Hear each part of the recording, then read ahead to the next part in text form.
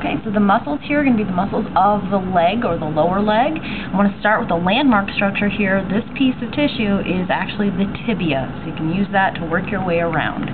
So right here then is the tibialis anterior on the front of the tibia. This muscle is the extensor digitorum longus. We keep moving to the lateral side. This muscle here is the fibularis brevis. This muscle here is the fibularis longus.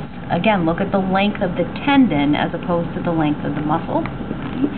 We keep moving over, go to the back part of the leg. This here, both of these heads, are called the gastrocnemius muscle. And then sticking out underneath that, so deep to the gastrocnemius, both of these pieces here, that's called the soleus. Now both of these muscles, the gastrocnemius and the soleus, are connected to the calcaneus, or that heel bone, with the calcaneal tendon. You might know it better as the Achilles tendon, but its anatomical name is the calcaneal tendon. If we keep moving off to the side here, you're going to find two muscles that are a little deeper.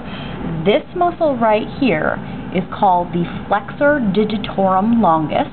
And then inside here, underneath that calcaneal tendon, you're going to find what's called the flexor hallucis longus. And if you take a look, this tendon actually extends all the way out here and goes to the hallux, which is also called the great toe.